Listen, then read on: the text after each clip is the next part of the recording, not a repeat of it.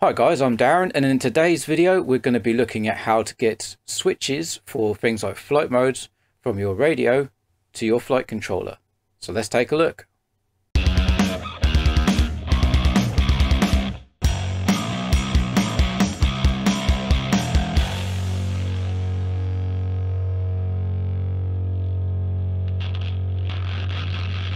So it's been a little while since I've done a For Newbies video, so I thought I'd take a look at the next thing that involves the transmitter, and that is getting things like flight modes and other controls such as arming and auto trim, auto tune, that sort of thing from your transmitter to your flight controller. So this is quite a simple step. We're going to take a look on the transmitter first, and I'll show you how to set it up. So this will be fine for anything using OpenTX or a derivative. We'll take a look on there. It will be done on the display, so it will be as you see it. And then what we'll do is we'll take a look in iNav as well. Now, I'm not going to set up every mode. I'm just going to do some very basic 3-position switches. I have other tutorials on how to do combinations of switches on the same channel, that sort of thing, so you can use that for things like flight modes. And I'm also going to be working on another video quite soon, which is about stacking switches. What that means is on a single RC channel you can have 2 switches sending over individual commands, so you can use them in iNav.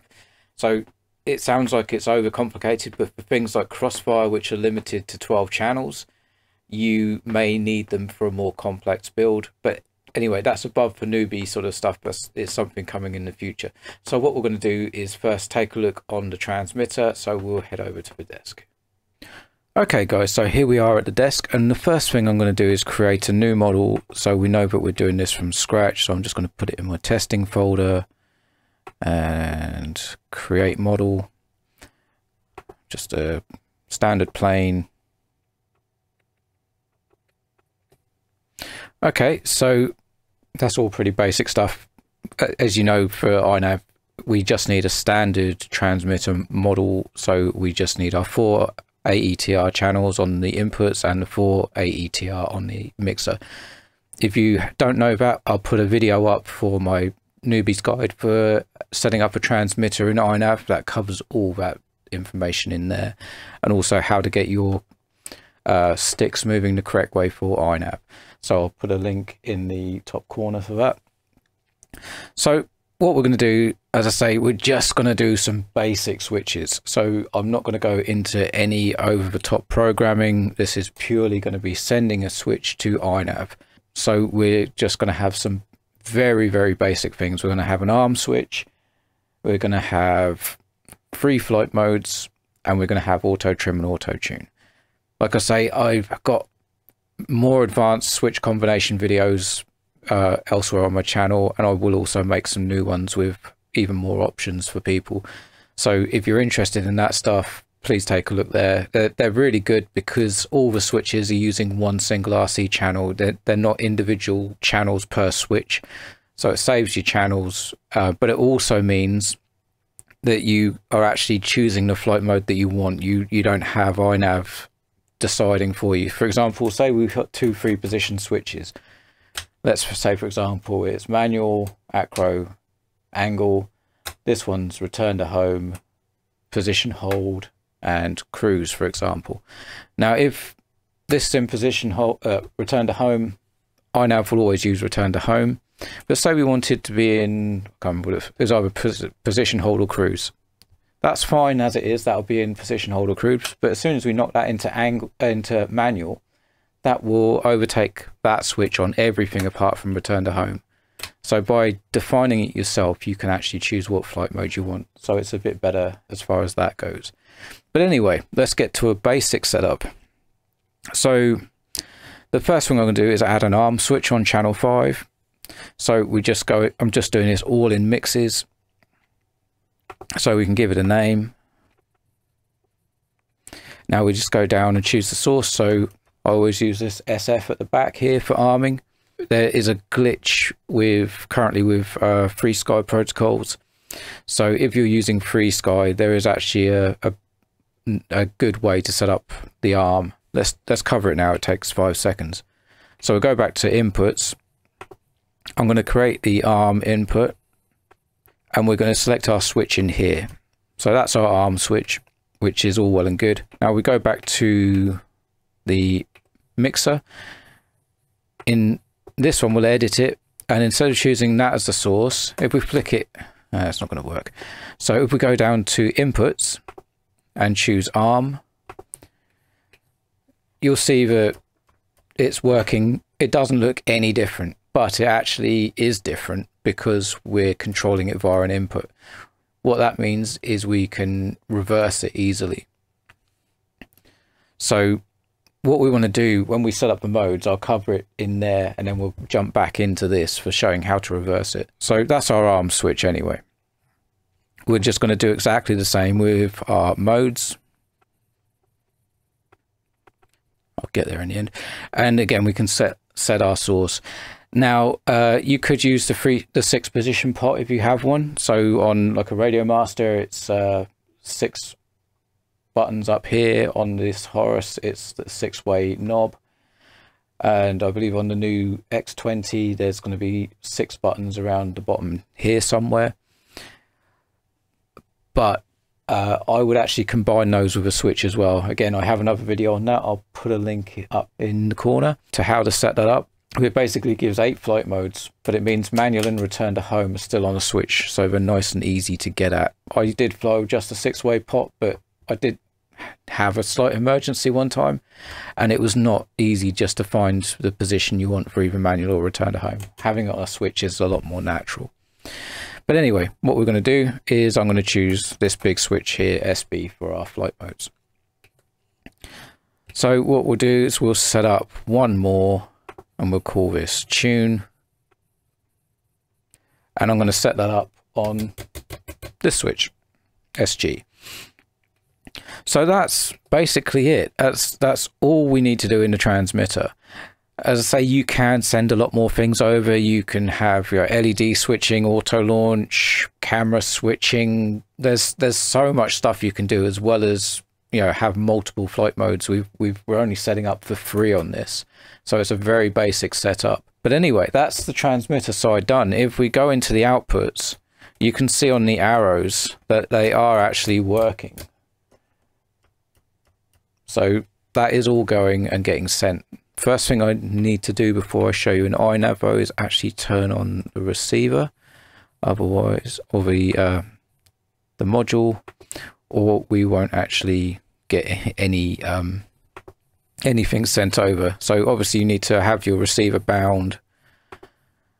So that's that set up. Right, so let's head over to the desktop and have a look in iNav. Right, so we're in iNav, and what I'm going to do is just connect to the flight controller. And I'm just going to pop to the receiver page just to make sure that we're connected and working. So yep, that's all good. And what we can do is on here, we can actually check to see the channels that are working for our switches. So if I switch the ARM switch, you can see that's working. Channel 6 for our flight modes, and then channel 7 is our tuning. So that's working great. So now what we need to do is head into the modes page. And at the moment, this is what you'll get when you have a fresh install. You'll have absolutely nothing. So what we need to do, we'll do our arming first. So let's add a range. Now, this here is what I was talking about with the free sky glitch. So what happens, you'll see at the moment, this pointer is resting here, and that is at 988 microseconds. And if you have the glitch, what can happen is basically random channels will sit at 988 microseconds. It only lasts for 40 to 80 milliseconds, so it's a really short amount of time, but it is enough to disarm your model. So to get around that, we just make sure that when we're armed, that is here. As I mentioned before, that might not be where you want your arm switch to be. So at the moment, this is perfect for me because I have my armed pointing away and I have my disarmed towards me. So this is the correct way around for me. But if you prefer to be armed towards yourself, which I actually think is probably why people accidentally disarm, I think it's because it's easier to knock it back into that position than it is pull it forward. But anyway, if you want to be pointing towards you to be armed, we just need to make a quick change in OpenTX. So what we're going to do is, again, back into the model menu, and this time we go into inputs, find our arm, and we want to edit that. And all we're going to do is reverse the weight. Now, you could do this in the mode screen, but if you want to later add other parameters to the modes, it's better to do it here. It's out of the way and you treat it as an input rather than just something you're using. That's it, it's done, it's reversed. So what we can do is pop back to iNav, and you'll notice that it's the switch I didn't move, it's still towards me, but it's now jumped to this low end. So away is disarmed, towards is armed. So that's how you do a reversal and still keep the little marker in this position. Right, so next let's add some flight modes. Now, because this is really simple, we've just added a 3 position switch. I'm just going to set up 3 modes that I think are going to be the most useful if you're a learner. So the first mode I'm going to add is angle. So this is on channel 6. Now, the only thing I wish they would put the auto thing in from Betaflight.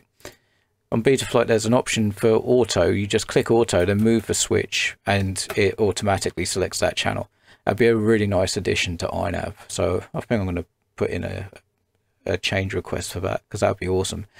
But anyway, so this I don't actually need to do anything for. I've put the switch in the middle position. Our marker is here on screen, so angle will be active. If I save it, you'll see it lights up blue. So don't worry about this every time. So you'll see with return to home that it won't actually light up blue. It's because it will only light up blue when the flight controller allows it to. If the flight controller can't actually get into that state at that time, it won't light up. So again, it would be really nice if there was an indicator just to, you know, confirm that the switch would work if the flight controller says it's okay. But as a general rule of thumb, if it's in that space, you're good to go. So what we're going to do is add 2 more modes. So the first is nav return to home. So I'm going to put the switch away from me. So again, you'll notice that this is in that glitch position. So it will glitch, it will go to return to home. So we can save that. Then you notice it hasn't lit up blue, but because we're in this region, it's fine. And the final mode I'm going to add is manual. And manual, we know will be here. So if I switch back, it's in that position. So we'll save that. So with the save, you only get a little notification up here. There's nothing big that pops up, but if you watch, when I click save, it eventually does change. So that is our 3 modes all done. So as I say, it's not very many modes, and I have other tutorials for getting more modes on that channel. So please go check those out if you're interested. But as I say, this is really just the basics for getting people up in the air. So why these modes? Well, manual is a great mode because it doesn't use the PIF controller at all. So if you get into trouble, you switch it into manual and you'll have full manual control over the aircraft. So there won't be anything externally influencing it. So it's all down to your hands. So that's why that's a really good thing to do. Angle is really good for, you know, testing stuff, making sure that your board alignment is correct, just making sure the stabilization works correctly. And if that works fine and you have a decent GPS lock, then return to home will bring you back home. So they're 3 very basic flight modes. This is as basic as I'd ever want to get. I do like having other flight modes, but if you can only have 3, they would be the 3 I'd probably go for. So next, what we're going to do is add our auto tune and auto trim, which is our final switch. So I'm going to have it in the middle to be off. So I'm going to put channel 7 auto tune. So I always have it towards me for auto tune for some reason. I think it's because it's tune, it's got U in it. So it sounds like you pulling it towards you is auto tune, just an easy way to remember it. And then if you go back the other way, again, channel 7, and there's our servo auto trim. So you can see trim works, tune doesn't light up again because it's not flying. So there we go. That is how to add flight modes very simply. This would be a very basic setup, but it would get you in the air. So if you found this video useful, please give it a thumbs up. And also don't forget to subscribe and click the bell icon, as it will help get this video out to more people who may also be looking to learn how to do this in iNav. So thank you very much, guys. I do really appreciate everyone watching and the comments, and also some people have left me a coffee, and I really appreciate you guys as well. So thank you very much for that. See you on the next one. Say, if you can get out and fly at the moment, do have a great time. I'm really looking forward to getting out myself, but see you very soon. Bye bye.